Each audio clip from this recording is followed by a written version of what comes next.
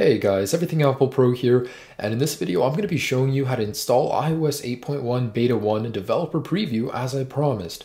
So yesterday Apple did release this new firmware. There's not a lot that's changed, but most importantly, probably camera roll is back. So if you guys want to download this firmware and check it out, up to you. I personally would not recommend using it as your day-to-day device. Install it on a device that you don't use every single day. It's always interesting seeing, the latest firmware and how Apple has changed things, but in this video, I'm going to show you how to do that for free. No developer account necessary, no UDID registration needed. This is really simple. Now, this firmware to me is just a little bit more stable. Again, I wouldn't recommend installing it on your day-to-day device, but I personally have seen less crashing on it than iOS 8.0.2. Now, should you guys install this and then change your minds, it's really easy to downgrade. It's not permanent. It's really simple, but of course you need to back up all of your data before beginning any of this. And should you decide to downgrade, I will have links down below in the description to where you can downgrade from iOS 8.1 Beta 1 to the newest 8.0.2 with no problems. Anyways, so let's go ahead and get started. Okay, so here on my desktop, as you guys can see, I already have iOS 8.1 Beta 1.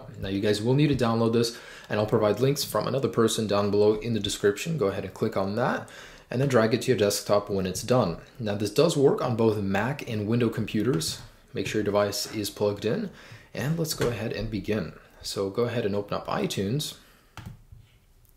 In iTunes, navigate to your device. Now in here, if you're on a Mac computer, hold the Option key, and you're gonna wanna left click check for update. If you're on Windows, you're gonna wanna hold the Shift key. Now my firmware is on my desktop. Let's go ahead and scroll down to iOS 8.1 and go ahead and select open. Now this device is already on 8.1, but just click it for the heck of it.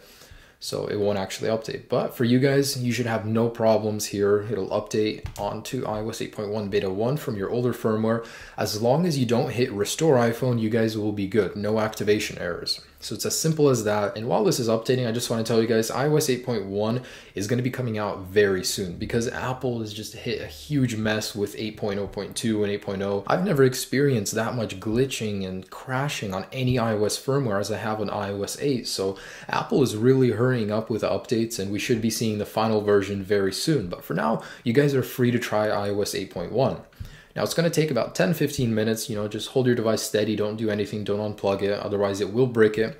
And if you guys are concerned about data, make sure to back up everything prior to attempting this. And once your device does restart, you guys will be running iOS 8.1, as you guys can see right here.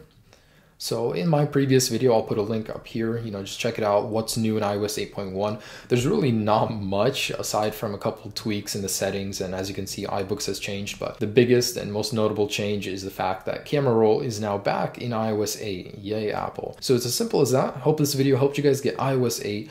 And again, if you guys have any troubles, just want to downgrade, links are down below in the description to where you can do that. Have a great day, guys. Enjoy iOS 8.1 Beta 1. Peace.